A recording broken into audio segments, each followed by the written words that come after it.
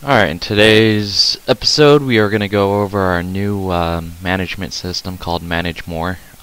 Show you how to log in, how to build orders, go over a few different things here. So first we're going to go to File, Open Company.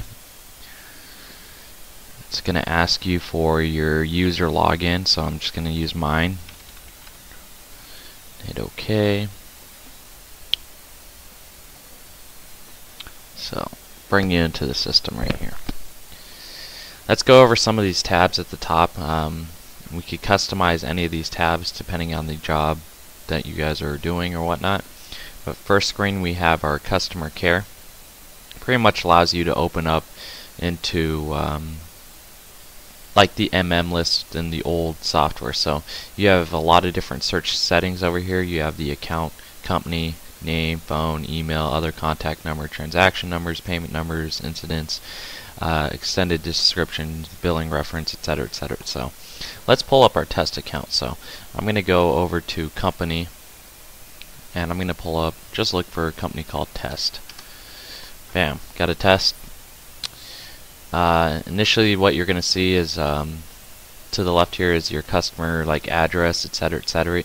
In this field right here you have an email that you could actually just send them an email right through Managemore to whomever. You could carbon copy, blind carbon copy, type in your subject message. You could also attach any images, etc. So from there the next section here would be customer statements. So I'll show you any statements if they are due, or etc., etc. So then you have a roadmap, display map to show. Actually, it will use Google Maps to find the address, and I'll show you where they're located, etc. So if you press on this button here, that's where all your customer info is. So if you need to change anything, you could change them. Customer template is a type of customer it is, if it's a commercial, residential, reseller. I'm going to change these up so you'll see a couple different options here. So then you'll have the account number, which you cannot change. These are going to be standard account numbers. They're not going to be no longer they're going to have usernames. They're going to actually have account numbers. But you see you have the company name, first, last name. You have your bill to address and your ship to address. Here is if you want to allow a different ship to address, you put in the company name, contact name, etc., etc. So there is a freight number. So if we are shipping on their account, not only do you want to put the account number here, but you also want to put it here in the transaction notes so that it will print on the order. So when it does go to shipping, shipping will know to ship on their account number instead. So you have your work phone, home phone, fax phone, email, other email. If they have a website, assign it to a salesperson. You'll see the salespeople. You can find where you are and click, put you there. You have a tax codes, either if they are for tax or if they are tax exempt. So class codes, standard customer, corporate customers. You're not really going to play around with this. We are going to start giving customers class codes going forward, but that's about it. Location, another thing you're not going to play with unless we start opening more locations. You're not going to have to play with this. So, but you could also inactivate account by clicking here. Anytime you make a change in the system, you're going to want to hit the save button right here. So this will show view activity log to see if who changed whatever at any given time. I'll tell you employee at what location changed the information in the account. I believe this is a paste attached document. So if we need to attach, say you want to attach the application form, you could attach it right here. So that's another thing we could get into later. But you have other tabs here. You have personal, which will give them, like, if you want to get their driver's license information, legal information like their tax ID, social security. We could actually put passwords on these accounts too. So if to protect when they do call in, you could assign them a password that needs to be verified when customer does call in. So financial, you could have your bank account information. This is really good for ICPP. You have allow on account purchases, so you could actually invoice these people or not. If we don't have something on file, you're going to want to uncheck this, and it's going to ask for payment before processing the order. Customer terms, we could change this at any given time.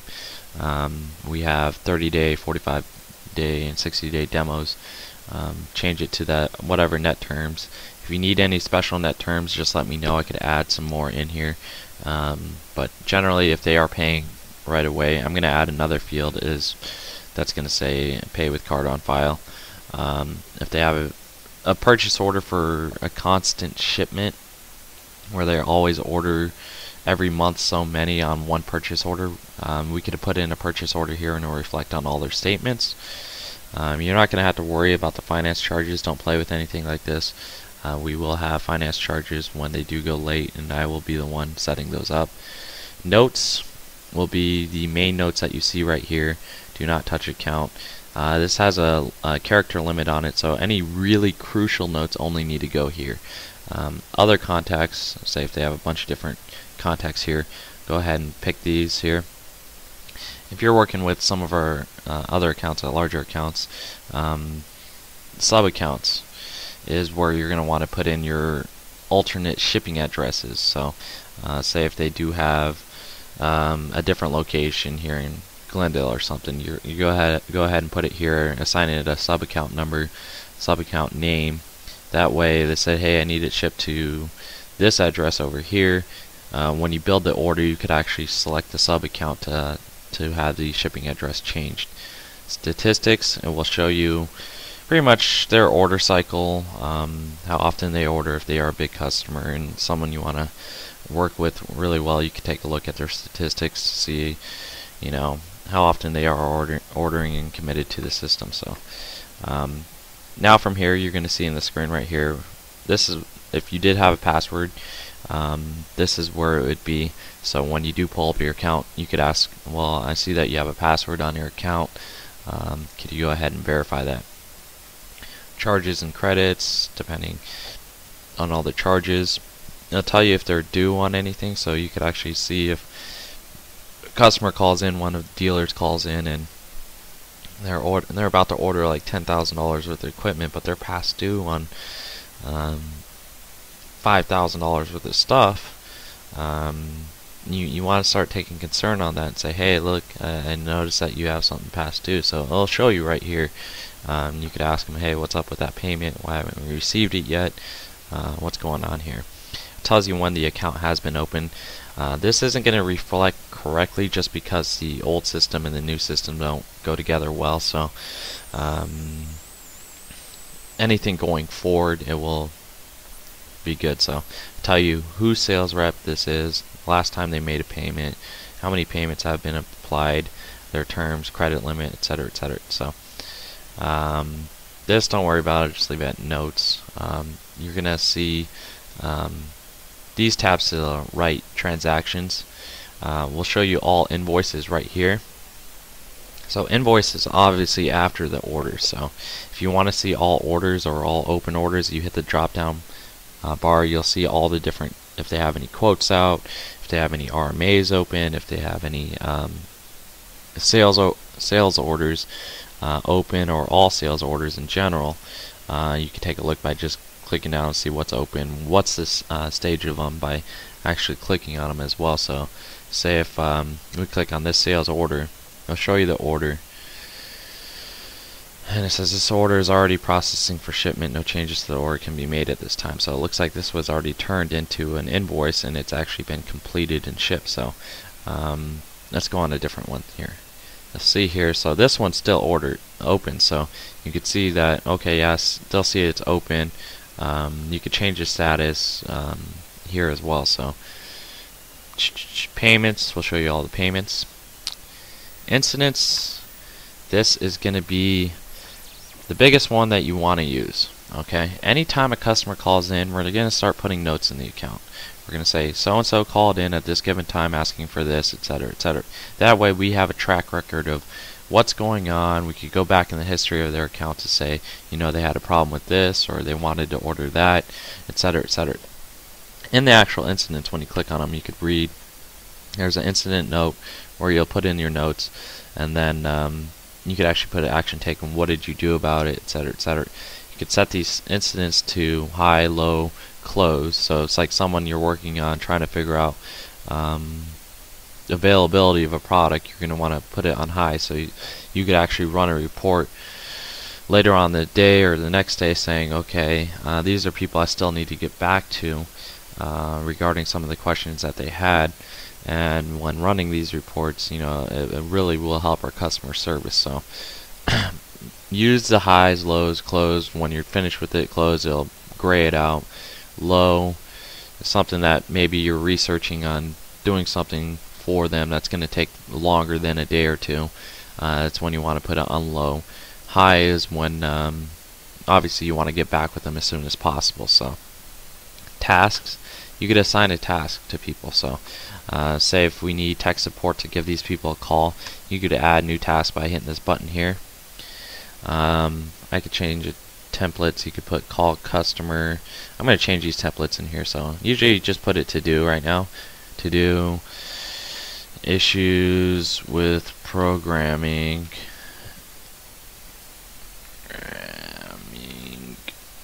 Contact method, call them at this phone number or email address. You could put instructions here. You could assign it to, say we need to assign it to Jose Tech, so or Helen, let's see here, Jose. So we assigned it to him, and we could, you know, pretty much tell him, hey, I need you to take a look at this, so when he runs a report on his tasks, he will see this, say issues with programming, please call this person. That way he has a log of people that he could go one by one and actually take care of each problem one by one, and actually have notes on anything that any troubleshooting, as well as in the incidents where Jose can now come in here and put in notes. Customer had issues with receiving, we tried this, didn't work, we tried this, didn't work. That way when maybe another tech comes in and says, okay, what has already been done, he already knows. He doesn't have to run down Jose to say, hey, what happened with this, did you already try this or that, etc., etc.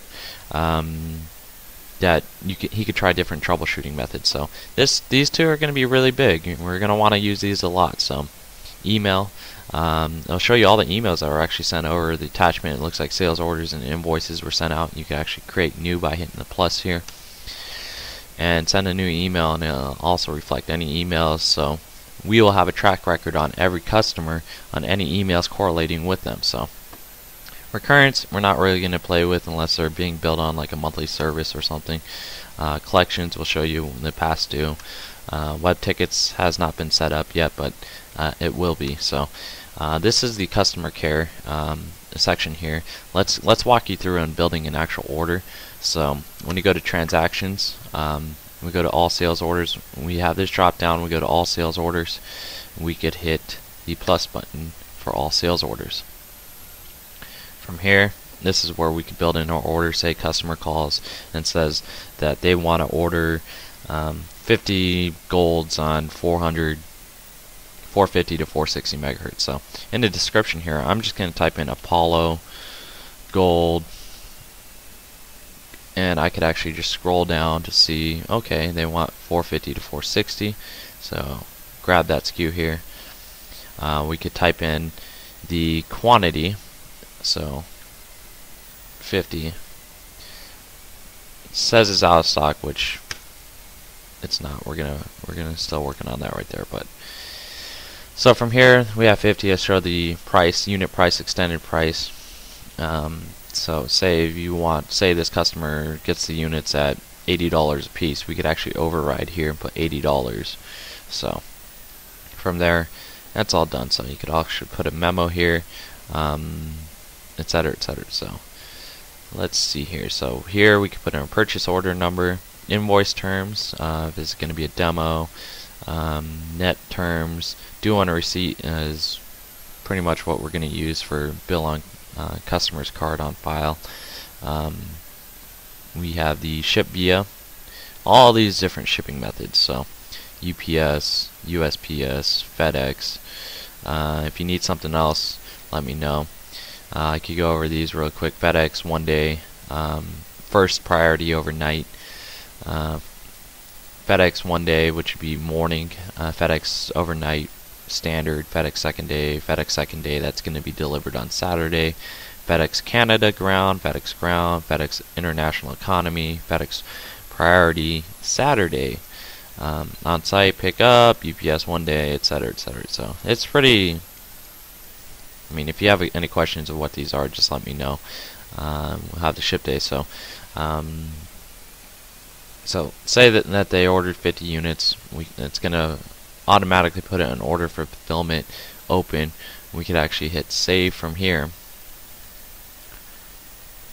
and you could actually email the sales order to the customer right off the bat. So this is the sales order. You can email it here, and it will actually attach it for you, so you don't have to do print to PDF anymore. You can just email it here, say here is the attached sales order, and then just hit the send button. So don't need to email it to myself, so we'll hit close. So that's pretty much rundown of customer care. Sales orders are now in there that you'll see. Now if you want to see a track history of the SO list, we will go to the next screen, which will be right here, to manage sales orders. From here, it will show you. You have all your orders, okay? All the orders that are open, ship completed, in their different stages as well. So if you want to see like RMAs, let me go into that real quick. So let's go into, when you don't need to go into the company to actually build the sales order, although it makes life a lot easier. So if I close out of here, here's sales order, where you could just start creating an order, where you could look up the account number, type in you have 3 tabs under here how you want to sort for: account order, full name order, or company name order. So I'm going to do a company name and put in test again. So let that search here.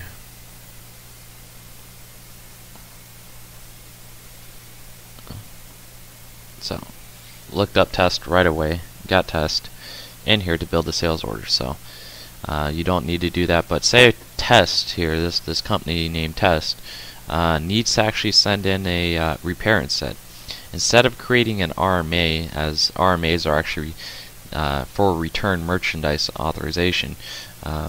You want to build a sales order for a work order for repair. So actually, instead of building a sales order, you'll see a process stage here: order fulfillment or repair order. So if this is repair, you create a repair order.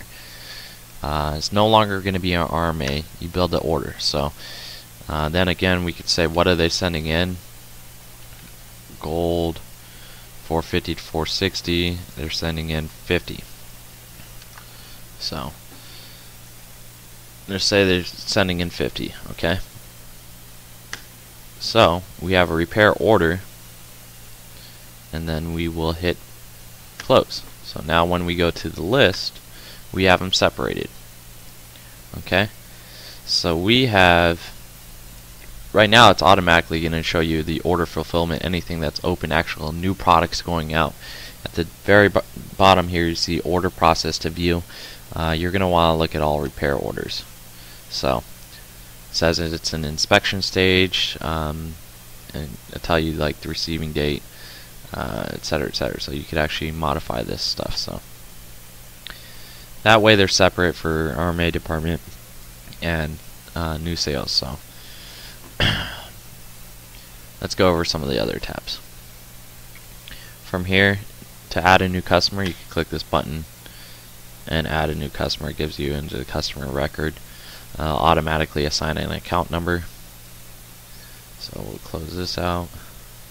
If you want to do sales quote, right here, you can look up the account number, but it'd be easier just going into the company, going to test, to do a sales quote, transactions, all sales quotes, new sales quote, and it already pre-fills the data. So sales invoice, don't need to play around with RMA. This is only going to be used for people that are actually returning for refund the product. So you have a time clock. You'll be able to log in, keep track record of you guys' time logs. clicking here. Sorry, my system's running a little slow here, so.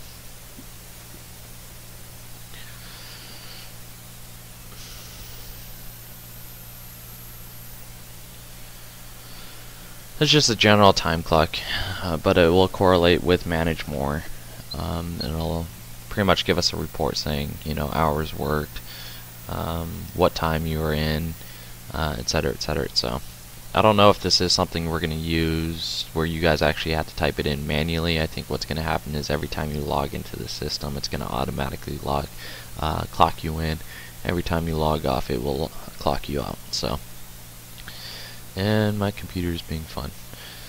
Let's go into another menu. Let's exit out of this.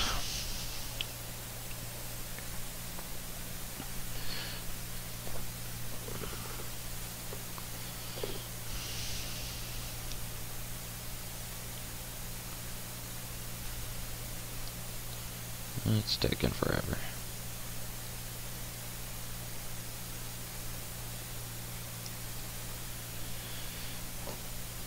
Alright, so email was the next briefcase thing. You can see all the emails. You can send new email, etc., etc. It has a built-in email. Tasks. This is where I told you could actually see your tasks. What's assigned to who. So, or you could just assign random tasks in here to different people to help you. So, something you can play around with. Then you have a calendar, so people looking around for the calendar, what date for what date. You can actually just click the button and say, okay, this is the calendar here. Calculator. I always lose my calculator under all the paper, but you could do it right within the system instead of trying to find your calculator when you're helping a customer. So, scanning and attaching document. Again, you could assign it to a different account number, but get it in here as well. So, inventory item list will show you the list of all of our products. Show you the SKUs, different category IDs, products, parts and products. So, anything that says PAR is a part. Anything that says P is a pager. And then I think there's transmitters. Let me take a look here. Anyways, you probably never look at that, but then you have your dealer locator. I haven't set this up yet, but you'll be able to look if someone's looking for a dealer to find the nearest dealer to them, and actually pull it up on Yahoo Maps. So, which is pretty cool. You know, some people only like working with dealers. Tells you how many miles away, from what zip code, etc., etc., what their phone number is.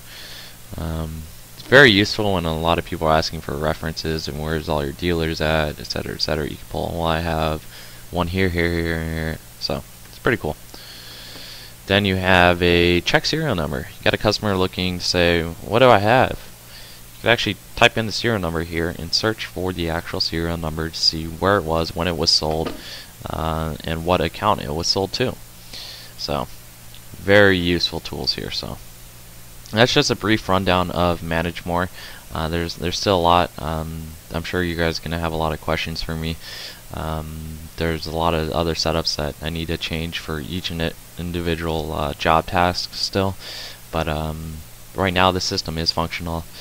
And we could start using it, and I want us to start using it. So start playing around with it, and I'll get you guys' usernames and passwords, and then start telling me what else you guys need in there. That way I can fully customize the system to make it easier for everyone. So, like I said, any questions, let me know. You guys have my phone number, hopefully, but we'll take it from there.